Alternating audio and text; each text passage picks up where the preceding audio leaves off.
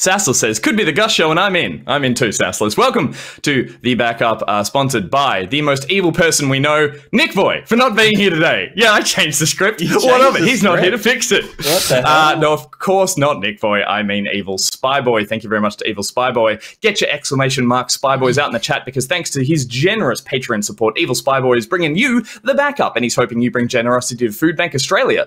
Food Bank, if you didn't know, is Australia's largest food relief organisation, providing 88 million meals a year. That's 2,000... damn numbers. That's 241,000 meals a day to more than 2,600 charities around the country, accounting for 79% of all food received by charities from food rescue organisations. That's a lot of stats for a Monday morning, and let them all sink in. Make sure you had a big breakfast full of food so that actually sticks into your brain. Food Bank provides regular breakfast to more than 132,000 students at schools around the country, and on top of this, more than 200,000 children who seek food relief from charities every month. You can donate at foodbank.org.au, and you can check in the Nightbot by giving an exclamation mark Spy Boys out there as well. Head to tasteofmultifish.com for more info as well. Thank you to Evil Spy Boy for bringing us the news. And for bringing it to you too as well. This is, of course, The Backup. It's where we talk about the most hard-hitting news that has been around in the week as long as it relates to video games. And we'll kick things off, first of all, in the world of subscription services, because, I need more of them in my life. It looks like Sony might be going the way of Microsoft in terms of providing PlayStation with a subscription service. News leaked of a service codenamed Spartacus that will provide a, that will rival... I'm Spartacus. But no, I'm Spartacus, and so is my wife. Oh, well, this is just confusing. Well, this is going to be very confusing to the listeners and everyone else as well. Codename Spartacus, this looks like a subscription service to rival Microsoft's Xbox Game Pass that has leaked information that it looks like Sony might be amalgamating, one of my favorite words, the PlayStation Plus service with PlayStation Now, essentially providing an online subscription service for both new games and old Sony PlayStation games as well. This was leaked. I love this, but it was leaked by some people who asked not to be identified because they weren't authorized to speak to the press about the plans, which is, of course, what they did for this news to get out. So yes, this has long been rumored as something that Sony hasn't really had in the same vein of Microsoft. It's been their big player. Peter, we love Game Pass. Will we love PlayStation Plus the deluxe edition if it's out there? Will you pay for it? I think if they I think they'll bundle it in similar ways, and I think some of the information that came out suggests that they will, in that it's like going to be a multi-tiered structure where tier 1 includes all your online, so that's kind of where it will be basically PlayStation Plus. And then deeper tiers will include a larger suite of backwards compatible or forwards compatible titles. You'll be playing games from the future with this one. One thing that it didn't specify was, or that it suggested it wasn't going to feature, was first-party games being their day one, which is, I think, the actual sell of Game Pass, not this huge catalog of games that you might play.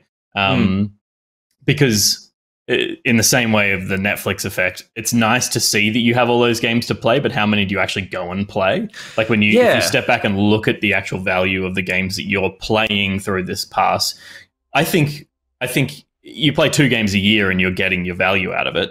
So I'd say, to that point as well, with the Netflix sort of comparison, more so with gaming, it's very easy to justify to see one game on the Game Pass that you would have paid for full retail price and say, well, I may as well have spent that on the service. So something like Halo's coming out, it's going to sell really well, or in the sense that a lot of people are going to play it. People can justify that would have been $80, $90 if they went and bought it. Why not pay for that and then get Forza 5 and everything else that comes out throughout the year? So in that sense, putting putting a first party, putting a big day one sellers up there as well helps you justify and get on board with it, versus seeing a back catalog, the Nintendo style, I guess, almost. It's like, it taps into the nostalgia, but it's harder to justify that, especially once you pay for that first one, look in there and go, I had a dabble, there's nothing else I want to go back to. So whether or not that's something they're thinking of as well, I personally don't like what they were talking about, we don't have PlayStation Now in Australia, I believe. That's the one that's more of the streaming service, the cloud. Correct. Kind of Yeah. I don't think it ever made it here fully. I think Not they fully, did some no. testing and then abandoned it. Yeah, and so for us, it's less of a it's a combination of that. But again, the rumors mentioned that they're going to keep the plus branding because that's the thing that put so much sort of brand recognition behind. Personally, though, I don't love the idea that. Oh yeah, that's true. Me, the golfer, and you, the dodgeballer. I don't love the idea that already they're talking about, or they're rumored to have talked about, breaking this up into tiers. I think that's the problem with a lot of subscription service. It's like simplifying them is what I think makes them broadly appealing and more. They become ubiquitous. They become something that you just keep on the burn. Like the more I look at something and think, which tier am I at? What do I want? Which services? The more you can simplify that. At least for me, I think that's what is appealing. And looking at PlayStation Plus, PlayStation games with not games. What do they have? They also have the like services ones. The way Xbox has games with gold, which is rumored to probably slowly go away. It's like you need to break away all those other parts. Yeah. Well, I mean, like Game Pass also has that with like the ultimate version and the standard version and stuff as well. That's true. I think there's a standard version for Xbox and a standard version for PC, and then there's Ultimate, which is all of them, which is like across both platforms, and you get the plugins of like you get access to the Xbox streaming, the xCloud, and all that stuff. So like. I think they pack in a bunch of features to make them feel really feature rich. And again, they're these things that you just like might use. It's the same way that the Amazon Prime subscription feels like such a massive value add, even though you use 20% of the things that it offers you. Like, which one are you using less? Are you doing it for shopping and then sometimes watching TV, or are you watching TV and sometimes buying bulk toilet paper? I would say that I do a lot of shopping on Amazon now, and we watch Prime. Okay. We definitely watch like the like Prime exclusive things, but you also get your Twitch sub. And you get access to a bunch of stuff from a bunch of video game titles. It's like, here's your Amazon Prime monthly Destiny exotic skin, and it's oh cool. There's just stuff, and like I just forget about all the Prime gaming stuff. Yeah, like true. It just doesn't sit in my brain, and it's like so unimportant. But also when you remember, you're like, it's worth keeping that $12 subscription. You're right, I guess, and they have talked about with all those tiers that there are a multitude of services that they are trying to sort of package together and make optional for people to purchase. Overall, though, I think like it's about time. I think, this is where I think we're just looking at the future of digital content libraries is going. It's like it's to segment it up into individual purchases just doesn't sort of carry the same amount of audience sort of excitement that I think now a subscription service and and it's an expectation as well. I think now that's what people are kind of hoping to get out of a service that someone likes. I think the one thing it does do is buck against the idea that, I mean, Sony have never particularly, I don't think, have spruiked, but Nick has brought up a few times of like Sony presenting as like a premium video game company, and where Game Pass is a little more like open season. It's like get what you can, and what a service like this does, and I think why. And again, nothing official has been announced, but why we might not see first-party titles day one on this service is, again, them trying to keep the idea of this the prestige behind the titles that they're making in their first-party studios, which I think would be very damaging to a subscription service. And I think they need to be either all in or not bother and lean harder in the other direction of being the people that make God of War, and it's the only place you can get it. It is funny in the sense that we talked about it with like even the mantra behind the console and it's like even its design and stuff. It's like the Xbox wants to slide under your TV and just become a service that you just don't think about that you have all the time. Yeah. PlayStation wants to sit there and be like, remember me? And then same thing with like the game comes out. It's like, I want to go and buy that box copy and like get my Death Stranding Ultimate Edition, and a director's cut or something like giant life-size baby in a box thing. Yeah, exactly. So either way, whichever way they choose to go with it could be interesting in terms of where we go in 2022. If this is as rumored to be true in the way that it's been reported, but something to keep an eye out for the PlayStation Plus subscription service. Moving on from subscription services to subarctic temperatures. How do you like that one? The next Bioshock is rumored to be happening in the Arctic. How's that for a segue? Journalist Colin Moriarty. Moriarty? Yeah, that's a name you can trust. Has relayed some details on 2K Games' next Bioshock project, and it was previously confirmed to be in development at a new studio, Cloud Chamber. And in this video, he cites numerous sources claiming that their take on the Bioshock sequel will happen in a fictional Antarctic city somewhere during the 60s. It's going to be rumored to be called. It had a cool name. What was it again? I'm just scrubbing the article. I really liked it. I can't believe I can't find it. It was called Borealis. Called Borealis is the rumored the setting for the next Bioshock game, and that will, in theory, tie it together in somehow to the original Bioshock's Rapture. That was underwater. So that is the rumor of where this one is taking place. And they've been given apparently incredible latitude to get the new Bioshock right. And they are basically saying they're throwing everything into this. And this isn't without the original creator of Ken Levine, who was, but he's currently working on his own thing, I believe. Yeah. So, I mean, this is exciting. I don't know if I love the idea of this setting as much, but I think I would have said the same about the Sky City setting until I got to play it and really see it in the trailer that we're seeing here for Bioshock Infinite. It's like they always do such an amazing job of making these places feel so realized, even if they are, incredibly dystopic, that kind of thing. I hate ice levels, though, so I don't know if I'm going to love the Arctic. I don't know. And after the bright, sunny skies of Infinite, do you want to go to the snow, Pete?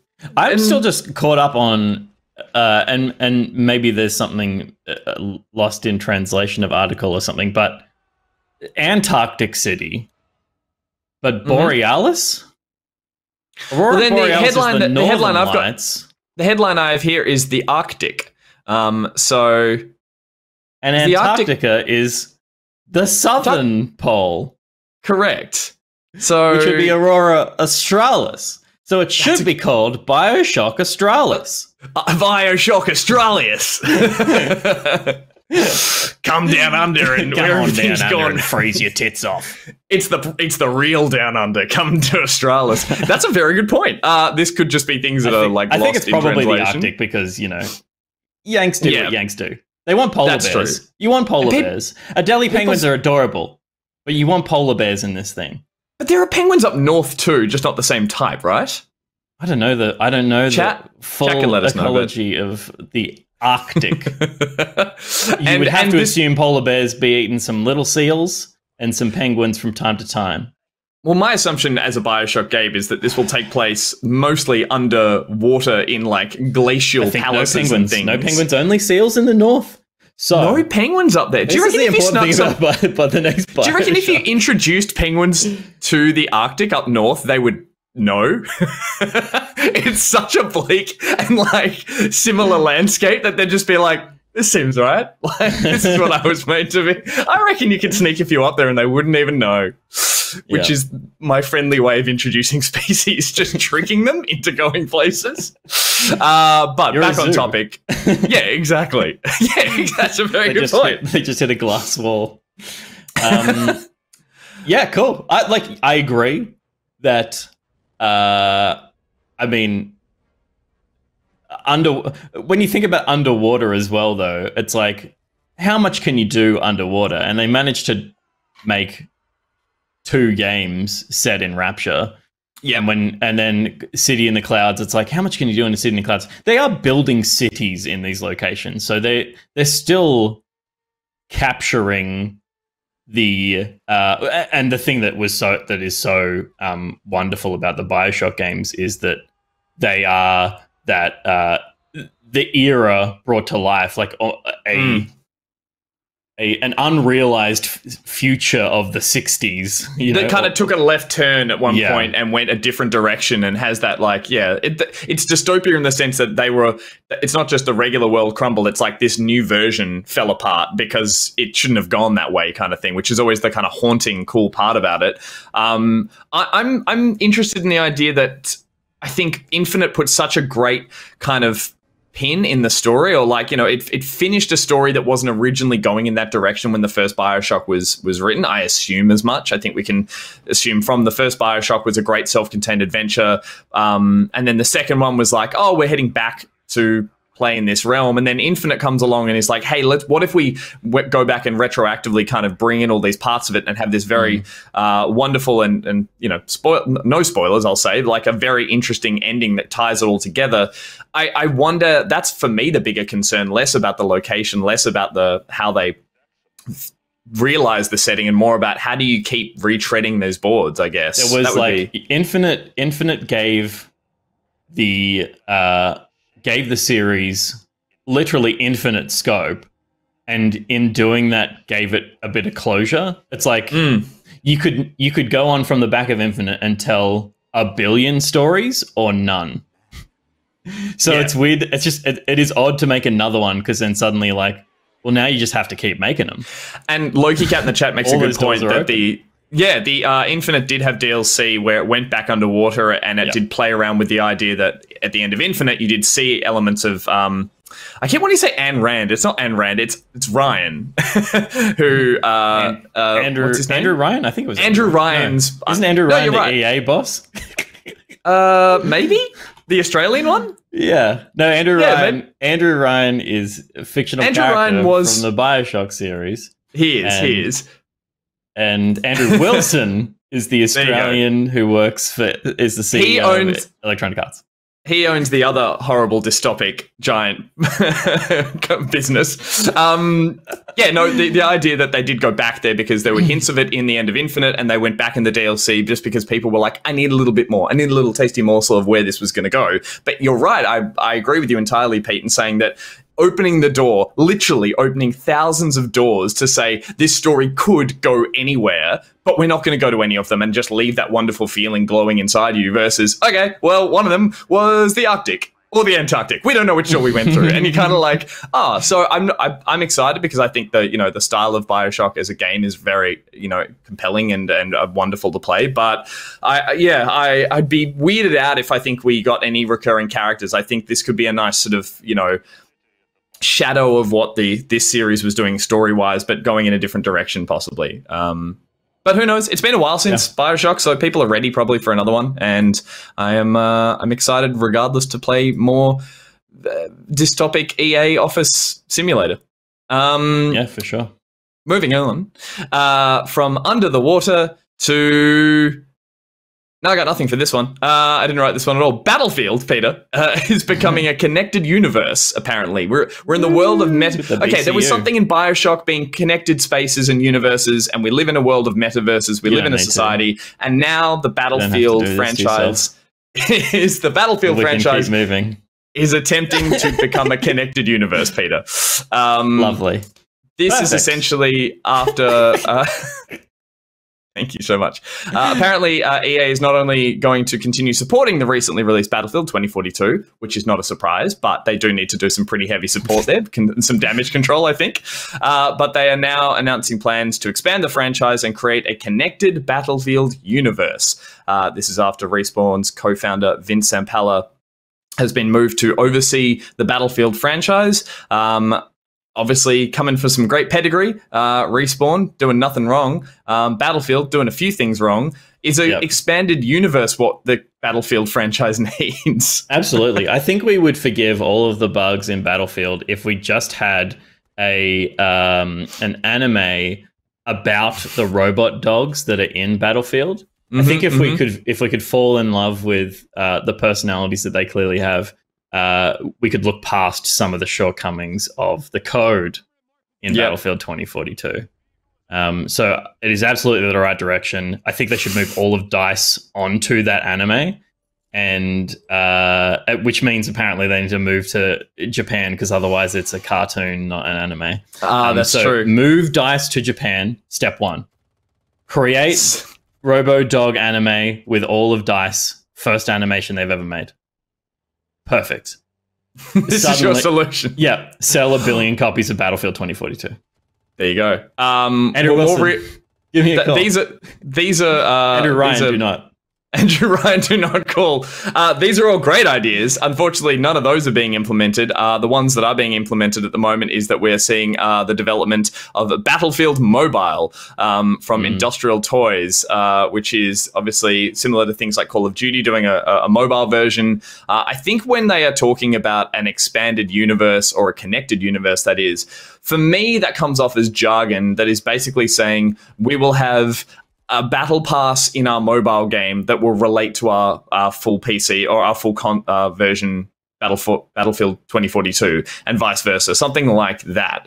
That's me being super skeptical, but I think I'm allowed to be at this point because the rest of this announcement is kind of jargony. It is all that stuff that says, if I'm reading it, it's a lot of things that are saying we intend to build a Battlefield universe, one with multiple projects that are all interconnected with the player at the center. This is again from Zampella from Respawn, which is, it sounds like corporate wanky way of saying we're just going to keep trying new things. We're going to keep throwing shit at the wall and calling it Battlefield related and hope that one of these things fixes it. But again, coming from Respawn, great pedigree in terms of, where, with things like Titanfall and the other one that everyone's playing. Apex Legends, thank you very much. Maybe that is giving them grounds to start, to start fixing what people don't love about Battlefield. But I don't think a mobile game is. No. I think this was just on the business announcement slate for making sure the shareholders stay happy, and they had to do it. I just don't think now is the time when you start announcing this shit when everyone who plays and loves Battlefield is not happy with the state of Battlefield. It is strange, isn't it, to then announce so many sort of future forward projects, even and as vaguely as this. It kind of doesn't give you much sort of faith in the fact that they are going to support what's currently broken. Well, I think, I absolutely think they will. It's just don't.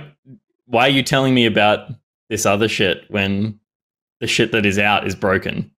Fix the thing that is publicly available and you're selling to me before you start announcing and hyping up all this other stuff. And, this is a pretty weak announcement. For people who love playing Battlefield. I think it's great that there's a mobile version of Battlefield coming. I think it's a smart business decision. There are plenty of people, particularly in non-Western countries, that play games like this on their mobile phones, Call of Duty's, Fortnite's, PUBG on their mobile phone. And for Battlefield to be there, I think is a no-brainer. It's a clever thing, but it needs to work. And their core game doesn't work right now. So the idea of going hey, Battlefield is still important to us and we're going to build this massive ecosystem around it. It's okay, but the planet is dying. The planet is dying right now. Fix the planet and then build out. So, I don't know. And I just think some of the broad terms that are used in this announcement are things that would make sense with different genres of games, with RPG, with I don't know. It's the way in which they're talking about these broad strokes of a connected universe with players bringing experiences from one to the other. Player at the center. I can't really imagine anything more than just some cosmetic rewards and currencies being transferred back and forth between titles. Yeah, and it's where it ties into one of the big things that people are frustrated about with 2042 is the idea of the operators. I think that's what they call them in this. Of you don't just have a loadout, you have an operator that has specific abilities, and then the idea that they're going to be able to sell new operators, they're going to be able to sell skins for those operators specifically. So everything looks cooler than it would on a generic body, but it is giving them options of going hey, your character that you've been putting time into and spent microtransaction time on in the PC version will translate across to the mobile version. That's I think from when EA says connected universe, they mean your credit card is connected to both of these services.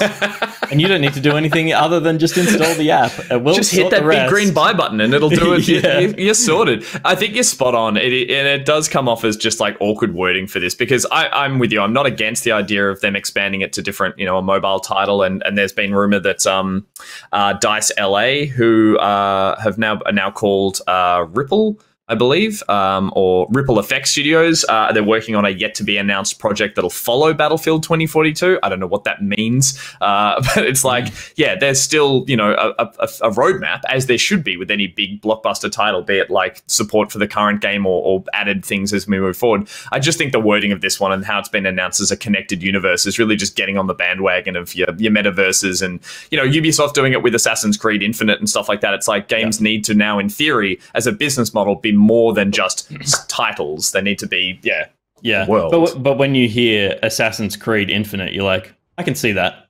Yes, like I can see the Desmond character being sent to different parts of his lineage, and or even an RPG where you make an assassin and they bounce between different areas and have as a multiplayer thing, it could work as well. But here, I just think as you said with Battlefield. Sorry, as I said, with Battlefield, I don't see it. If you were to interrupt yourself, you would say. That's true, but I interrupted you. I'm sorry. No, it's fine. I'm done. I'm done talking about Battlefield. Fair enough. Well, we're done talking about Battlefield, but we're not done talking about EA, or more specifically Respawn, or more specifically Titanfall, because news has dropped that Titanfall has actually been pulled from digital storefronts and subscription services will be pulled on March the 1st, 2022, due to a large amount of hacking of DDoS attacks. Essentially, the original Titanfall is come under fire from hackers and people up to no good. And through that, started causing trouble in the neighborhood. They are causing a lot of trouble in the Titanfall neighborhood, and so the game will be essentially pulled from digital stores early next year. And that's essentially Respawn saying, throwing their hands up and saying to the cheaters, you've won, because they are just bombarding this game with all sorts of stuff that include servers going down, hacks that apparently would cause players' games to crash, but also there were claims that it would even that would jeopardize the health of the players' PCs. Respawn have come out now and said that that's not the case, but they are some pretty serious things that have been probably scaring off the player base. They obviously have Apex. They obviously have Titanfall 2. I wonder if this coincides with the idea of how many people are on those servers. I'm sure there is still a hardcore player base who still enjoy this. I know that happens with games that have a really cool following. Titanfall, the original, was just a multiplayer-only game. The campaign was kind of tied to the multiplayer matches. It's great fun, but there is, as I said, Apex and 2 out there. Is this kind of just putting it out to pasture as well, do you think? Or not an excuse, but something else that just leads them to say, well, bugger it, there are other games that in our franchise that people should be playing? Yeah, I think obviously it sucks for the people who are enjoying the game, but I think it is something we're going to see become more and more common. The costs of having server running are different between publishers, but still always a factor. And the cost of having teams building and updating securities, it's a constant battle. I do not envy any studio that is releasing a multiplayer PvP game now or anywhere in the future, because they need to have not only teams building the game, but teams building security, and that security team is going to be the hardest working team from launch through the entire life of the title. Destiny has trouble with it. Halo's already got trouble with it. Obviously, Titanfall has trouble with it. Anything that's on PC, people will try and break, and then security needs to find how it's broken, fix it, or fight back against it. And it just would be a money sink. And then there's the equilibrium point where Titanfall has clearly tipped over into, and I think you could look at cynically look at EA and go like, well, they're going to make that decision quicker than anyone, and that's a classic EA move to just go like, sever all ties, we're done, earlier than they necessarily should have or needed to. But it was inevitable, I think, that these games, their player bases start to dwindle, and then they're spending a bunch of money and resources on making sure that there's no cheating happening in a game that no one is playing eventually. So, it is that, isn't it? It's weighing up the cost of what they are not making, because obviously I think you get to a certain point in a game's life cycle where it is not going to be making you any more money, or very little, based on what's available, I'm sure, to purchase around the game and all that kind of stuff as well. But you do weigh up the cost of people getting being part of, is it EA Play or EA Now, or which one, as a service that gives you a bunch of titles, including this. And so at what point does having this in the roster of games outweigh, does the cost of those upping those security measures or maintaining those security measures outweigh the benefit of having this game in your roster? And I think, it's sad that it happens, because there are often little devoted player bases. I, for one, play a heap of Battlefield 1 because there are 2 Aussie servers that sit up that just are constantly in cycle. And I'll be really sad if a similar thing happens, that they say, today is the day it has to go.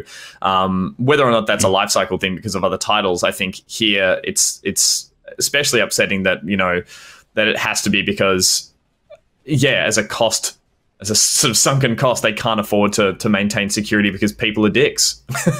Miss Silver's in the chat and is actually still playing Titanfall, and said Titanfall on 360 and Xbox One was surprisingly populated until the server issues this year. I can understand closing servers with an announcement, but this whole thing is just absurd. They're not even closing servers, but pulling everything from the store so they don't have any obligation to fix the existing issues. And it's a good perspective. It's not nice to hear, but there's some of the frustration from someone who still plays it, and I'm sure would be true of all of the player base who's there, who feels like EA abandoned the game earlier this year when they, when it started having server issues, and they haven't put in the time to fix that, and have instead just gone, let's pull the plug. But this announcement is an announcement that was probably made back whenever those server issues started internally, going like, is this where we pull the plug? And the answer would have been yes. And then it took them 3 months to put this press release together. But you're right. As from Miss Silver's perspective, as someone who's like, I'm surprised that there was a decent sized player base there. It's like, we will now salt the earth. This game will not exist anymore. It would be, It's also that the PvP in Titanfall had a bunch of AI in it, so it was always fun to just run around and pop pilots, or not pilots, whatever the AI were called. The little robot grunts and stuff like that. Yeah. No, totally. So Vale Titanfall 1, I guess, at this point. But hey, Miss Silver, if you're looking for another shooter, a great shooter, may I recommend, and I'm sure Peter will second me in this plug, a little bit of Halo Infinite, because Halo are now adding a couple of new playlists before the end of the year. Obviously, this will come after the full release on Wednesday, or I guess Thursday here, AE whatever time, AE time, Australis time, Down Under time. But 343 have announced that they will be adding a couple of extra playlists to the rotation. These ones at this point have been outlined as Fiesta, which is the sort of new, it's kind of gun game, I guess, is one way to put it. It's rotating new crazy weapons every death. Tactical Slayer, or better known as SWAT, and a free-for-all playlist as well. So all those lone wolves out there, like myself, can get around and just try and top the scoreboard. But yes, this is a bunch of new playlists that they're adding. I assume this will be happening probably on release this week as some way. No. Oh, okay. It's going to be, it's probably going to be after Christmas, but before the new year. There we go. So that tiny window in there of when you're tired of your family, but you're gearing up for New Year's, you can settle down with a couple of extra playlists. I don't think this is a big surprise, Pete, but in terms of how they're rolling it out, do you think this is not too late, but this is a weird time to do it? The game's not even out. That's what sorry, not too late, but I mean, like... but no, it's totally a valid question, because it is a weird launch. It's been so interesting watching... I think the sentiment of everyone who's playing Halo is that it's amazing. The game feels great. It's a lot of fun to play. Reddit is super mad, but Reddit is always super mad. And it's just so weird that they like, I don't know, man. Just they always try and find the worst in something and highlight it. And this has been mainly around the challenges and the progression, the battle pass stuff. Is that what you're referring to? Totally valid criticism of some of the systems that are in the game.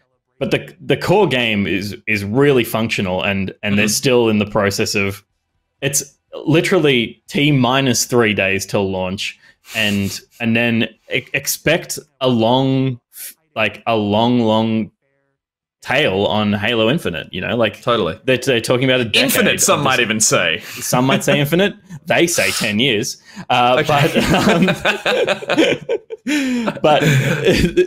like, just slow down. Why is everything move? Why do people need to move so fast? It's strange, isn't it? I guess a bit of the backlash was around people saying there weren't enough of these playlists of these optional players to go in what is essentially the beta is what we are playing now. It is still technically a beta, and this is still 343, I think, being very cautious about everything they're doing. I mean, cautious in the sense that they did go, hey, here's the multiplayer, we dropped it early.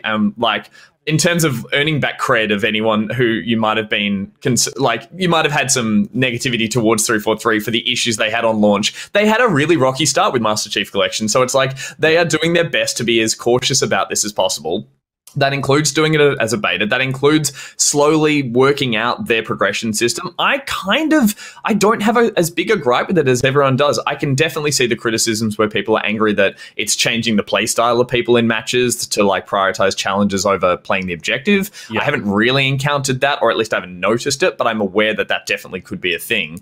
But in terms of what they're doing, I like that it's not a straightforward carbon copy of your CODs and your Fortnite battle passes. I like that it does feel like it's its own thing of Halo, and I think that they've already started retooling it with the every game gets you XP, with the different first 6 to 7 matches change the XP there. So I think just seeing how receptive they are to the criticism, but you're right, a lot of butthurt Redditors who are just kind of like, everything makes me angry. It's like, just chill the fuck out and let them get the game out. Pardon my French so early in the morning, but it's just like, as you said, this is as well, like people going, where are our playlists? Where are our playlists? And they're like, why can't my pauldrons be yellow?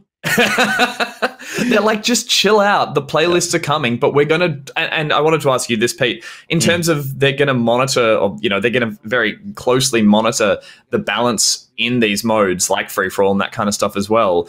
Do you think there's a overly cautiousness to the way in which they're checking the balance on everything in the game, and is that what's keeping it feeling good? Or do you think it needs a little bit of chaos injected in there as well? Like a few modes that you go, this is batshit. I think they need to, like, what their concern is, and they've kind of now said it publicly, is the idea of like, and it's always been a problem with Halo, is that people enjoy Halo in different ways, and as soon as the player base starts to come down, at the moment it shouldn't be a problem, but as soon as the player base maybe starts to come down a little bit, your queue times, because they've fragmented the search so much into different playlists and maybe different regions and stuff, and I hope to see that you can search by your region at launch. That still hasn't come up, but you can do it on Steam if you do some little tweaking. Yeah, right. But